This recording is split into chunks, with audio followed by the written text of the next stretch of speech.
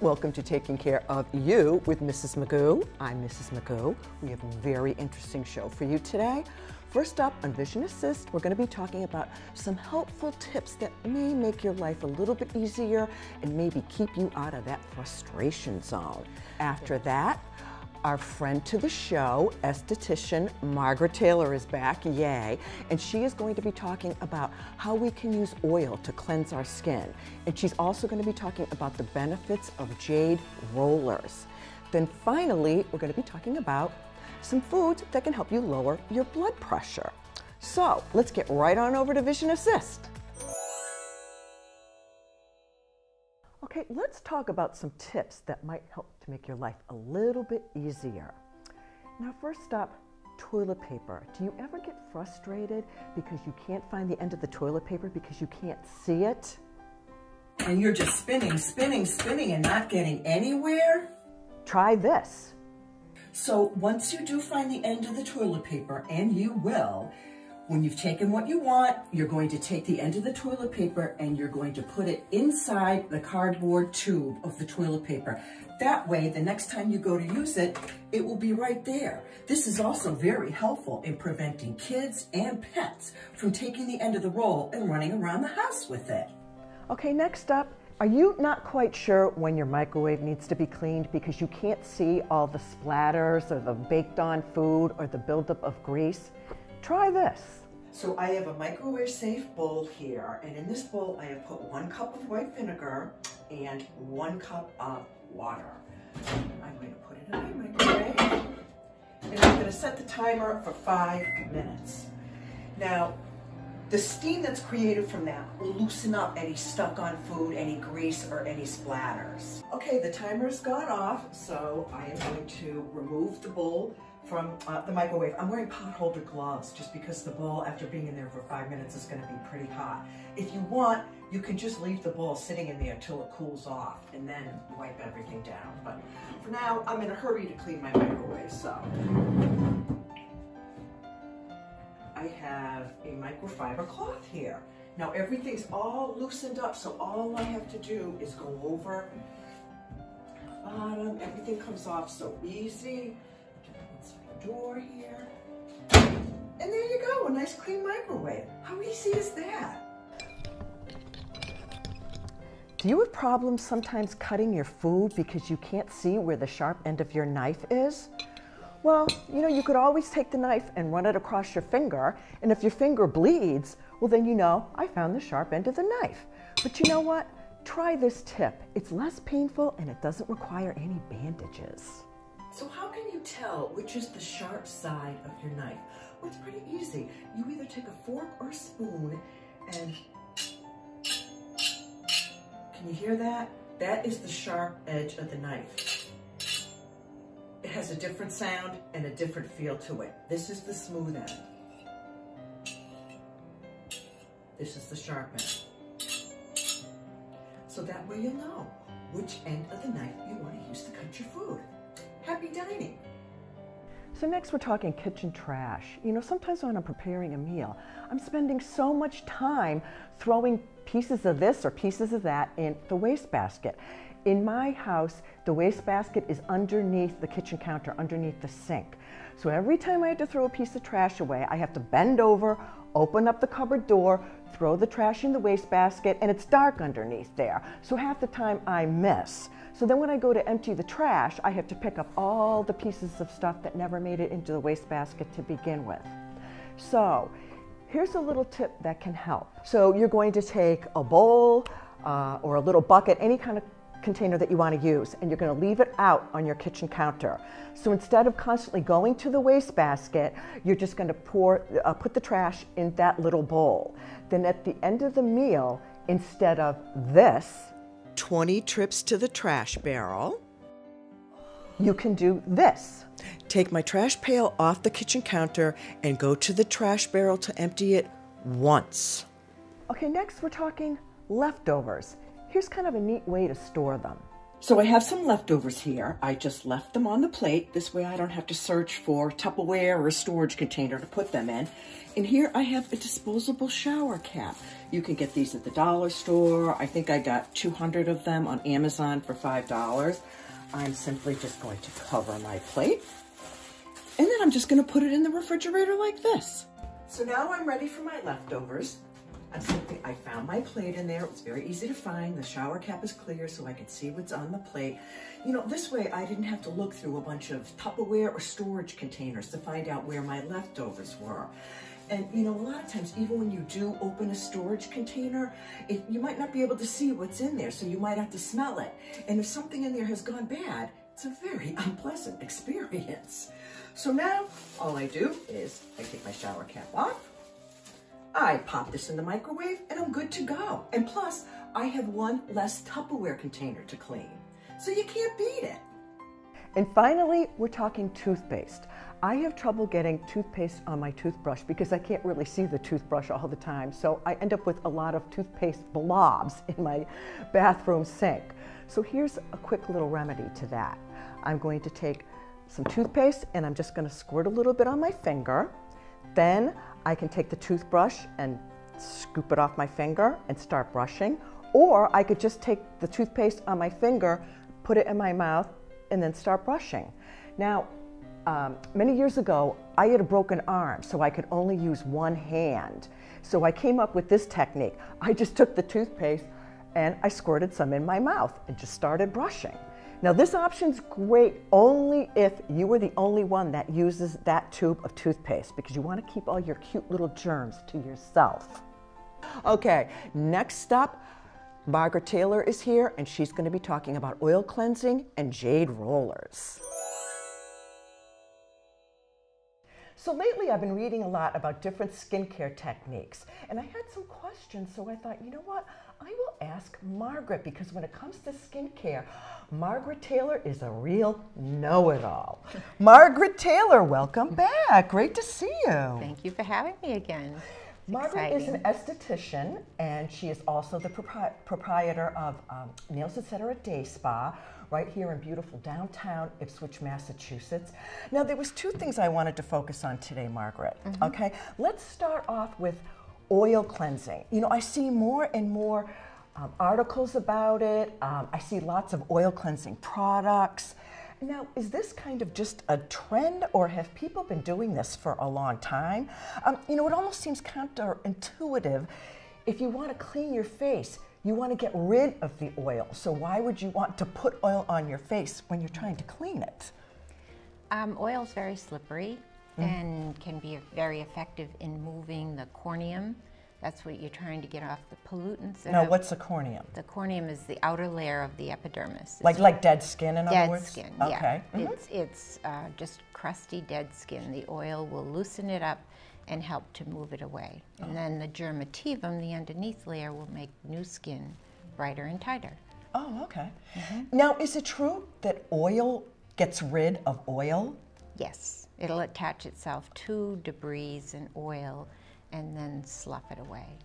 Okay, so if you're going to go the oil cleansing route when you're cleaning your face, you want to use a product that's specifically designed for that. Like, in other words, I wouldn't use olive oil, or I wouldn't use avocado oil or safflower oil or something like that, because are they just too heavy, or?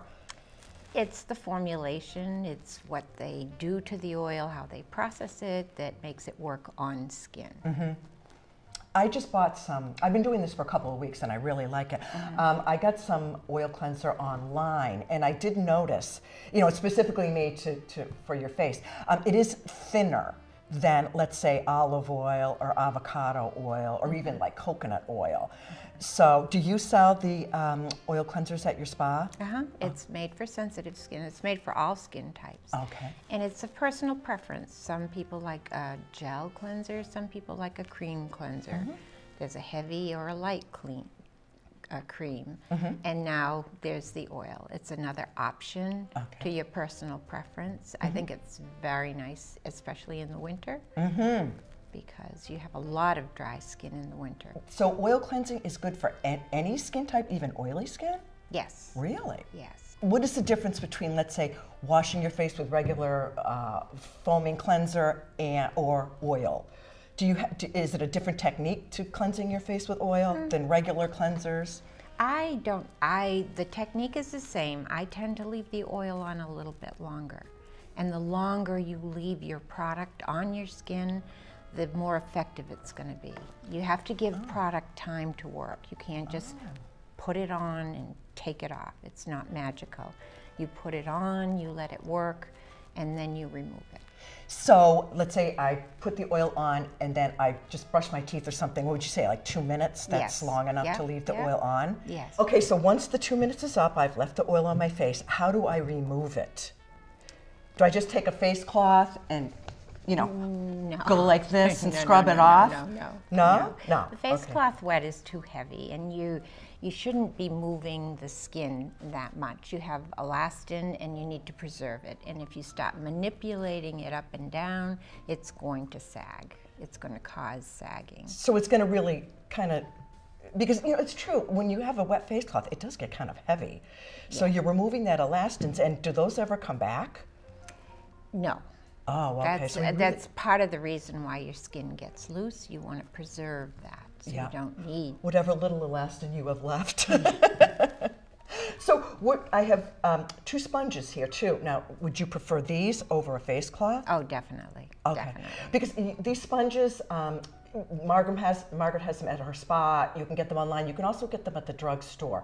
So maybe if you could just demonstrate on Beulah here using these 2 sponges, like how you would remove the oil. So you would have the oil, put it on, leave it on for 2 minutes, and then you emulsify with water, and then you just work it around very, very gently around your face. And then you take the 2 sponges, one in each hand, and you just gently, gently, gently. The key is gently. Gently, gently, gently, and then down. And then you can always, for a little second rinse, you can roll the sponges and use the other side. Oh, okay. And if you have both hands going, and just be really loving with the facial skin, because it has to work really hard. Yeah. And want to take care of it. Okay. Very, very gently, and then you're not pulling and pushing and pulling and pushing. Okay, great. So, give oil cleansing a try today, especially as you said, in the winter. I've been doing it for a couple of weeks and I really like it.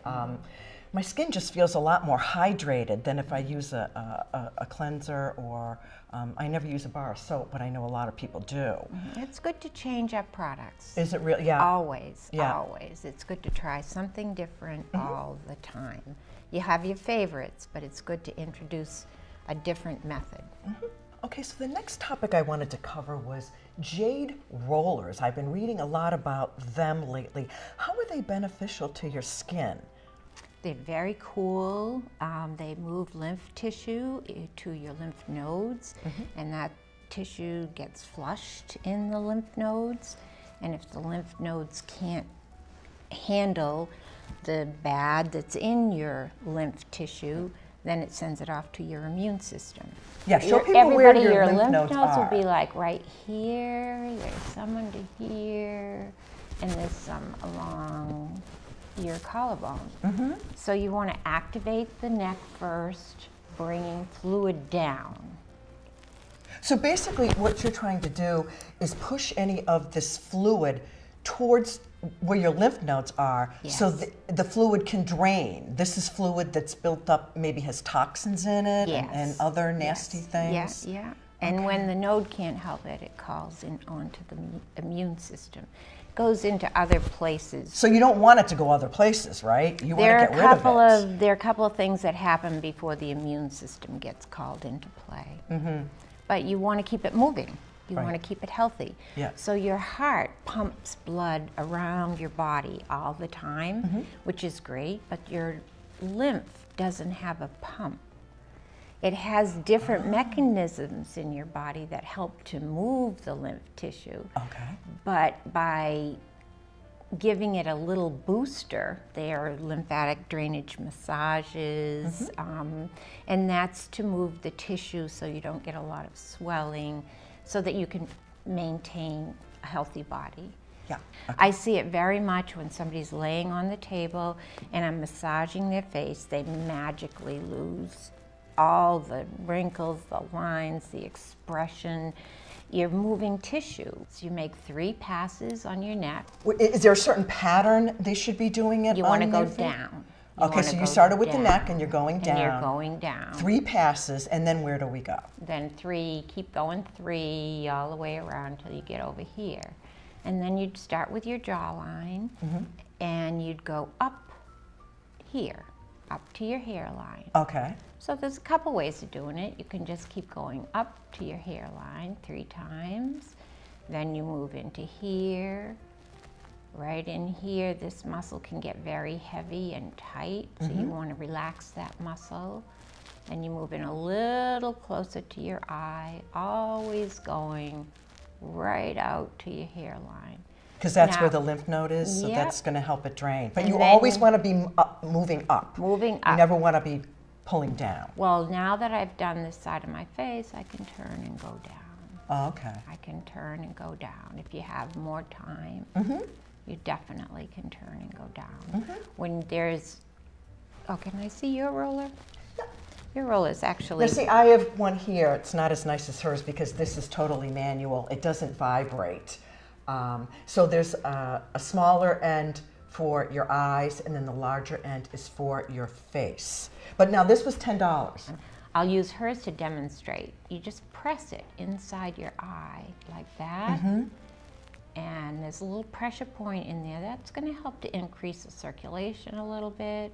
And then you come over right to the side. And you do that 3 times on the top and underneath. A lot of people collect fluid here because the circulation around the eye isn't as good. It's a refined tissue, and you can get dark circles. So would the jade roller help you get rid of some of those dark circles? It should. Really? Yeah. Okay. You should use it 3 times a week. With it, the thing is, if you use it 3 times a week, 30 days, you should look years younger. Okay, okay. So you have to be consistent with it. Consistent, absolutely. You go up the bridge of your nose, you loosen these muscles that get very tight here, and push back into your hairline, and then drag it over to this point here.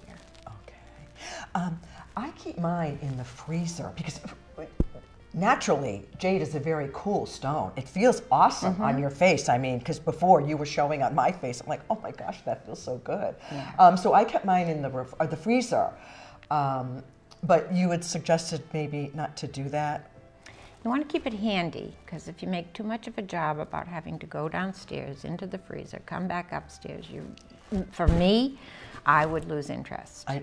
So you really got my number, because actually I was going to use it today, but I just said, you know what, I don't have time to run downstairs and get it out of the freezer, so I'll do it tomorrow. So, you know, you're basically saying keep it simple, because if you don't, you're just not going to do it. You're not going to stick with it. Whatever. Just like this one, the eye, I don't even want to take the time to change the eye one, whereas this one, the simplest one, is the handiest one. And if you put a little pressure here and move it out, it's very good for your sinus area. Oh, and really? Even though this is room temperature, this side of my face is very cool. I can almost feel the circulation. Really? Just from doing it on that side of your face? Yeah. Oh, that's interesting that it'd be good if you had sinus issues too. Yeah, I noticed a difference. Absolutely. Really? A difference. Well, because you figured that's just sinus stuff. It's just a buildup of fluid. It's just a buildup of toxins and fluid, and you want to move them. Because you move them into places where they'll get taken care of. They'll get drained. Quicker. Yeah. They'll get over there, but it may take a long time. Oh, okay. So really, using a jade roller, you think it's a worthwhile investment, you know, as far as the money and the time? Oh, definitely. Really? Definitely. Okay. Any kind of, anything that you do to help your body to maintain healthy blood, healthy fluids, it's all accumulative. Any little thing. If you do it once a week, it's going to be better than nothing. Yeah. So when you're doing the jade roller, so what would be, you would wash your face first. You always want to start with a clean face, okay? I would mist your face with lotion, a misting lotion. Or if you didn't have that, could you just do water? Yeah, make sure your face skin is wet. Okay. And then you would either apply your favorite oil or a serum. Okay. A serum, and just pat it where you want it. You want it wet because it permeates better with the water. Cells need water, a lot of water. Yeah. So what are some water-soluble oils? I know jojoba oil is one of them. Yeah, that's probably the best. Is it really? Yeah. Yeah, okay. But I wouldn't put it, heavy. You don't want it too heavy. Right. You don't want too much. Yeah, you just want to because then you're going to have to wash it off. Right. It's expensive. You want something you're going to put on, leave it on, wear it. Put it on at night, maybe. Oh, okay. So just a very thin layer so you can get that jade roller moving. So Margaret, thank you so much. That was really great information. How can people get in touch with you? They can call Nails Etc. Day Spa. It's on 32 Market Street, downtown Ipswich. Our phone number is 978-356-9491 for a free consultation on your skin type, your skin condition, and procedures that will benefit a healthy skin. Margaret, I hope you can come back soon. Be a pleasure. Great. Coming up next, we are talking about foods that can help lower your blood pressure. High blood pressure can be very dangerous. It can cause strokes, it can cause heart attacks, it can cause aneurysms, and it can cause cognitive decline. Oh no, we don't want that. Now, when we think about changing our diet to help lower our blood pressure, usually the first thing that comes to mind is lowering your intake of salt, which is very, very effective. Also, lowering your intake of processed foods, because processed foods are loaded with salt. But there are some foods that can help as well. We want to be looking for foods that have a high content of magnesium, calcium, potassium, high fiber, and protein. Now, first up on the list is red beets. That seems to be everybody's favorite way to, it's a very popular way to help your blood pressure. You can get red beet juice in supplements, they have it in gummy form, but really the best way to get it is from the actual vegetable itself. So beets are very high in nitric acid, which can help open up your blood vessels, reduce inflammation, and therefore lower your blood pressure. Now, I never used to like the taste of beets, but I forced myself to eat them because I knew they were good for me. I think I used to do the jarred pickled beets, and it came to the point that I basically was holding my nose, putting it in my mouth, and trying to swallow it without tasting it. But I ran across a recipe for roasted beets, and you know what? They're pretty good. They're not that bad. But you can also juice your beets, you can also boil them, however you choose to eat them. But in a few minutes, I will give you the recipe on how to roast your beets. It's very, very easy. Okay, the next food group is leafy greens. So leafy greens include turnip greens, romaine lettuce, kale, spinach, arugula. These colorful vegetables have nitrates, which can help lower your blood pressure, but they are also chock full of potassium, and potassium can help your kidneys rinse all the salt out of your system. Then there's bananas. Bananas, again, have a lot of potassium in it to help rinse that salt out of your system. Medical sources say that you should have approximately 4,700 milligrams of potassium every day. Now, a banana has 470 milligrams of potassium. Another food that's high in potassium are avocados. Now, an avocado has 970 milligrams of potassium. So those are nice and rich in potassium. Now, other foods high in potassium are sweet potatoes, tomatoes, melons, beans, and mushrooms. Now, another food group is oats and oatmeal. Oats contain a specific fiber called beta-glucan. Now, this can help lower your blood pressure and also lower your bad blood cholesterol. Now, let's talk salmon. Salmon is high in vitamin D and also omega-3 fatty acids, which can help reduce inflammation, lower your bad cholesterol, and lower your blood pressure. Now, olive oil also is loaded with these omega-3 fatty acids that are so good for you. So that's another thing you might want to try to help reduce your blood pressure. So pistachios. Pistachios are my favorite. They are loaded with potassium, magnesium, and healthy fats. Now, these can help your blood pressure by preventing blood vessel tightening. They keep those blood vessels nice and open, so here again, your blood can just flow right on through. If you have a serving of pistachios every day, maybe a third to a half of a cup, I think you'll really find that it helps your blood pressure. Okay, so let's see how we can roast beets. So roasting beets, the first thing you want to do is set your oven to 400 degrees. You're going to take your beets and you're going to cut the green part off, but you want to leave a little bit, like a little stump there, so you have something to grab onto. I have put them on a piece of aluminum foil, and I'm going to add a little bit of olive oil, some salt, some pepper. Those things are optional. If you want to just have them plain, that's fine too. So I'm going to take my aluminum foil and I'm just going to loosely wrap them up. Now, I have them on a baking sheet, but I put a piece of foil on the baking sheet as well, because that's just in case some of the beet juice leaks out, you don't have a horrendous mess to clean up. So you are going to leave the beets in the oven for like 50 minutes to an hour. Just take a fork and stick it into the beet, and if it goes easily into the center of the beet, that means that it's done. You're going to take them out of the oven and you're going to let them cool, and then you're going to peel them. Now, the skins will come off really, really easy. A lot of times I just take a paper towel and wipe the beet and the skin comes off, or you can run it under the kitchen faucet, or you can use a peeler if you want, but they come off very, very easily. So then you can take your beets, you can chop them up, you can put them in a salad, you could throw some in a smoothie, but you know what? No matter how you use them, your heart will thank you for it.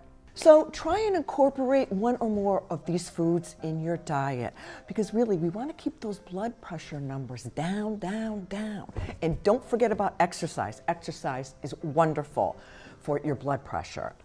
So that's all the time I have for today. Our quote of the day is, often when we think we're at the end of something, we're actually at the beginning of something else. That was said by Fred Rogers. You know, Mr. Rogers' Neighborhood. It's a beautiful day in the neighborhood.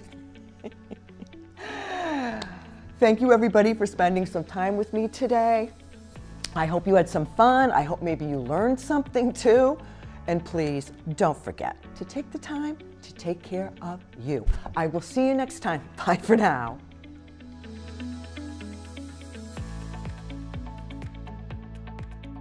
Hey everyone, did you know you could watch Mrs. Magoo on YouTube? Simply go to YouTube and type in Taking Care of You with Mrs. Magoo and watch an episode.